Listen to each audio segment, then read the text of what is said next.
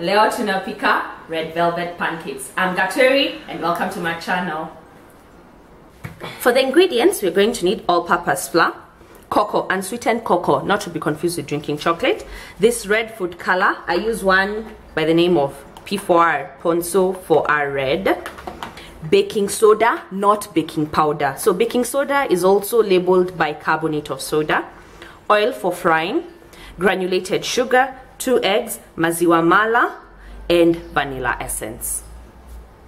We'll start by mixing in the dry ingredients. So in a large bowl, add your flour, cocoa, red food color, baking soda, and the sugar.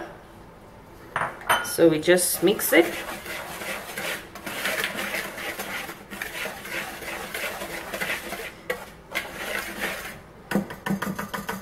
Then pour in the buttermilk. In the same cup, I'm just going to break in my egg one by one. Always remember to beat in your eggs separately. So egg number 1, egg number 2, finally your vanilla essence. So using a whisk or a wooden spoon, no need for fancy equipment, just incorporate everything, mix everything until combined.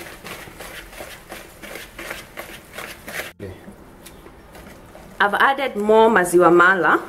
This is a bit of preference, so if you want your pancakes to be a bit lighter, you add more mala. If you want them to be a bit fluffier, thicker, you reduce the amount of mala used. So you just mix until incorporated. Don't overwork the pancake batter.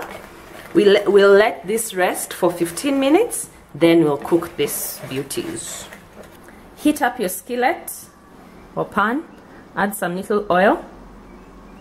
That's about a tablespoon or so.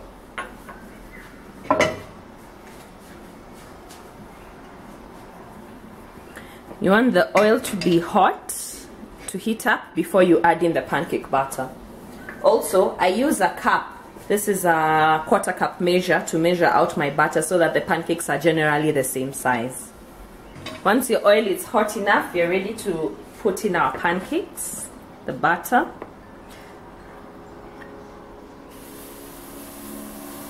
So just spread it out.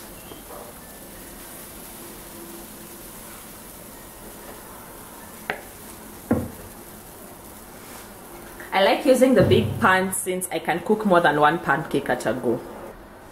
Once this bubble starts forming, we're ready to flip. Trypophobia alert. So yeah, flip our pancakes. There you go. So we cook the other side. We do this for the rest of the batter, then I'll show you how I serve them. So I'm just dusting off with some icing sugar. If you have honey or whatever syrup you use on your pancakes, this is the best time to drizzle it. I have neither at the moment, so I'm going to give this a taste.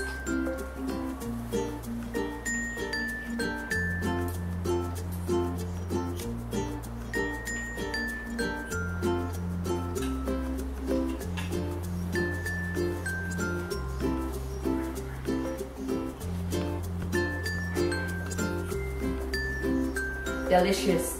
Light chocolatey flavor, very fluffy and soft because of the maziwa mala. Guys, try this recipe. Link is in the description box below. Thank you so much for tuning in, and from me, Kwaheri, Kwaheri.